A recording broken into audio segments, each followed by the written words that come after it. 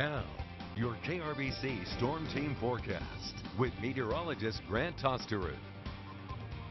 Another mild and muggy start to your day out there this morning, although we're starting out with a lot more cloud cover out there. Mostly cloudy here in Abilene, as you see out on Skycam. 73 degrees to get you out the door.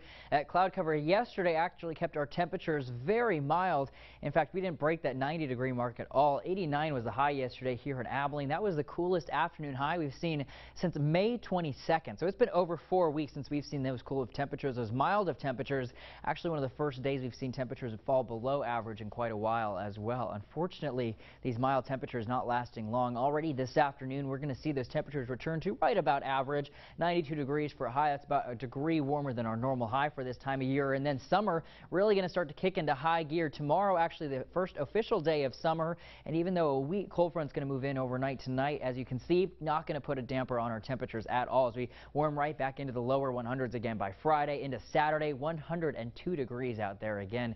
Sunday taking a very small dip, still going to be right around that 100-degree mark as we head towards the beginning of next week. Rain chances, though, unfortunately continue to dwindle as we head to today. Still going to keep about a 20% chance. That doesn't mean everybody's going to see that 20% chance, but we do having on to that into the overnight tonight, and by Thursday that chance even tapers off even more. And in fact, at 10%, just going to really be in the early morning hours. For the rest of Thursday, we're going to be clear and dry as we head into the end of your weekend. So let's take a look at those rain chances today.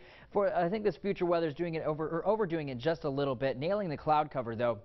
Most of the eastern big country going to be under that cloud deck this morning. As we head towards the afternoon, though, we could see a few more isolated showers off into the eastern and southeastern big country. That's still associated with that tropical low down in South Texas, just kind of meandering down there. That's really limited our rain chances so far this week. But take a look. This is a cold front. Yeah, we haven't seen one of those in quite a while. Moving through the panhandle late tonight.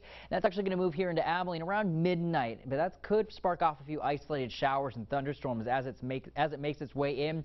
Not going to do anything for our temperatures. Going to bring a change in the winds, though, as we head into tomorrow morning and tomorrow afternoon. Those rain chances will push their way out overnight as that cold front kind of just fizzles and mixes out, too.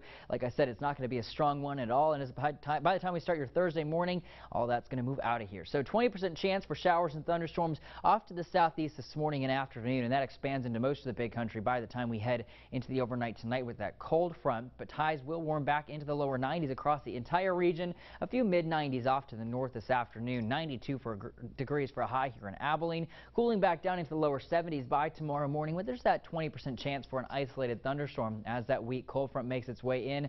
Lightning going to be the biggest hazard as we head into the overnight tonight.